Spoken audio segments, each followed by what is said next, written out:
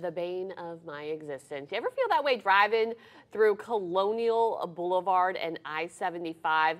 We're taking a live look of the area showing that new diverging diamond traffic pattern, but a new part of that project has already started. And it can get confusing, right, if you're driving through it. So Wing News reporter Summer Senni is live in the area. And Summer, what do people need to know about this new traffic pattern?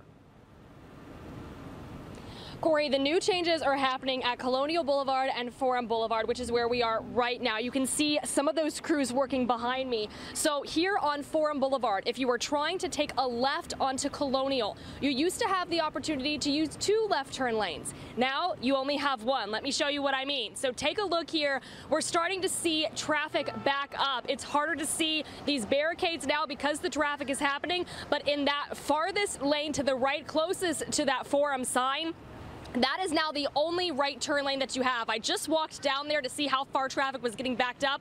It's getting backed up close to Dynasty Drive, which is that light down by the Starbucks and the Moe's, if you're familiar with that area. So now there's only that 1 left turn lane to get you onto Colonial. Here's a graphic I want to show you that FDOT sent me so you have a better idea of exactly what I'm talking about. Again, Forum Boulevard southbound to Colonial Boulevard eastbound now only has 1 left turn lane. Also, if you're traveling north on Colonial Court, you can't drive straight across Colonial Boulevard onto Forum Boulevard. Drivers now have to turn either left or right and make U-turns to get onto Forum Boulevard. Now, once this construction is finished, drivers won't be able to make left turns at all. If you're on Forum Boulevard or Colonial Court and trying to get to Colonial Boulevard, you'll have to turn right. If you're hoping to turn left, you'll still have to turn right and then make a U-turn.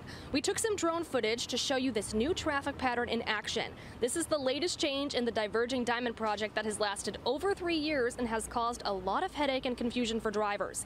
FDOT told me these new changes are for safety reasons. Vehicles going into the middle of the intersection trying to turn, left or right, the collisions that could happen there. In that situation, it could turn into something that's, deadly. So that we're trying to prevent that, those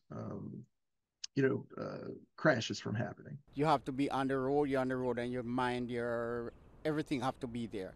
Because you'll be going on a lane and all of a sudden the lane change into another lane. So you have to be really alert. FDOT told me the construction here is the final configuration for the Diverging Diamond Interchange project, and they're on track to have everything all set and wrapped up by February 2025. Live on Colonial Boulevard, Summer Senni, Wink News. And another area that my